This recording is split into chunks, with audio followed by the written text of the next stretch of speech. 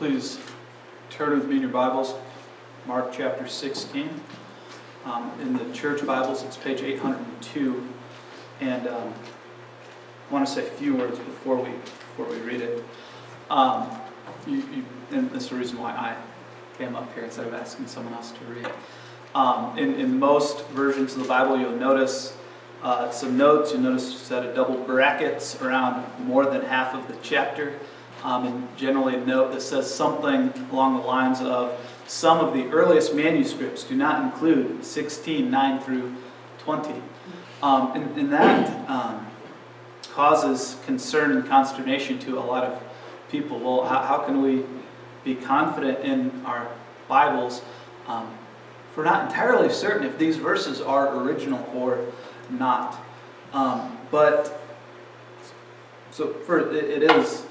It is a self-evident fact that there are some disputed verses in the Bible.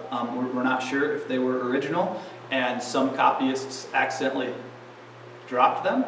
If it was maybe on the next page, and that page was lost throughout history, or if someone added them, whether accidentally or intentionally over time. But the fact we have these disputed sections, that the only two major ones are here in Mark chapter 16 and then John chapter 8. It's actually should be a source of confidence because unlike many other sacred books, the Christian Bible was freely copied and freely distributed.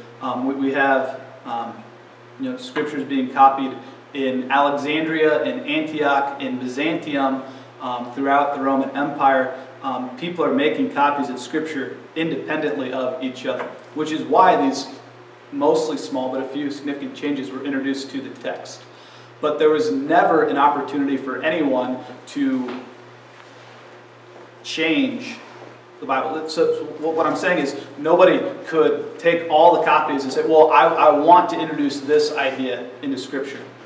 So I'm going to collect all the copies and I'm going to insert this idea into them. There were too many other copies being made in other places. It was impossible for anyone to systematically introduce a change into Scripture. The Quran has the exact opposite history. In the year 650, the Caliph Abu Bakr ordered that all the copies of the Quran throughout the Muslim Empire be collected. He seized all of them, brought them all together so that he could put together his official approved copy of the Quran. So they don't have textual variants.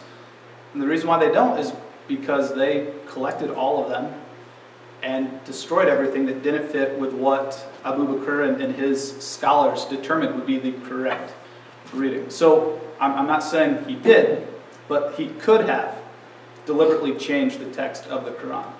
There's no possibility of that happening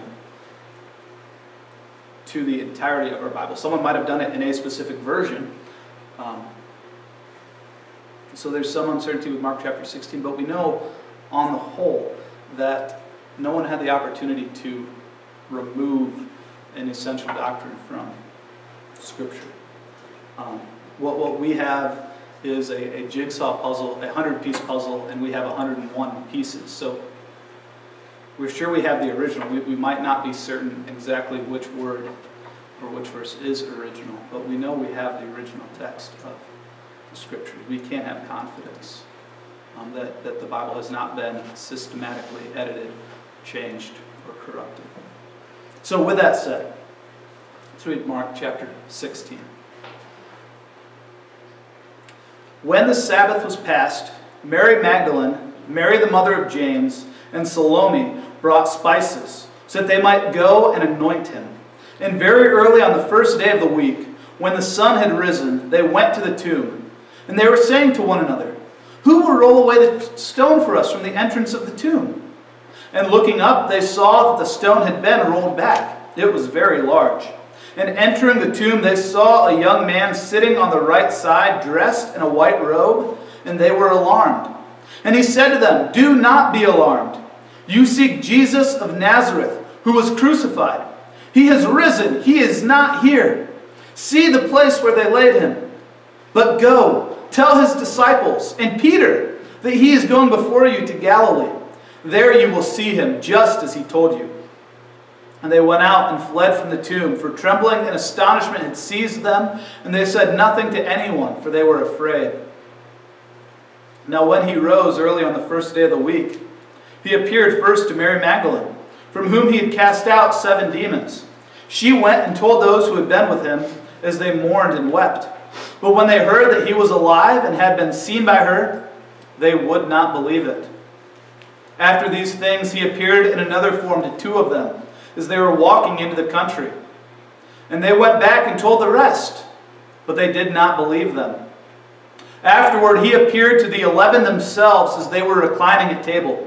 And he rebuked them for their unbelief and hardness of heart, because they had not believed those who saw him after he had risen. And he said to them, "Go into all the world and proclaim the gospel to the whole creation. Whoever believes and is baptized will be saved, but whoever does not believe will be condemned. And these signs will accompany those who believe. In my name they will cast out demons. They will speak in new tongues. They will pick up serpents with their hands. And if they drink any deadly poison, it will not hurt them. They will lay their hands on the sick, and they will recover." So then, the Lord Jesus, after he had spoken to them, was taken up into heaven and sat down at the right hand of God. And they went out and preached everywhere, while the Lord worked with them and confirmed the message by accompanying signs. This is the word of our Lord. Will you pray?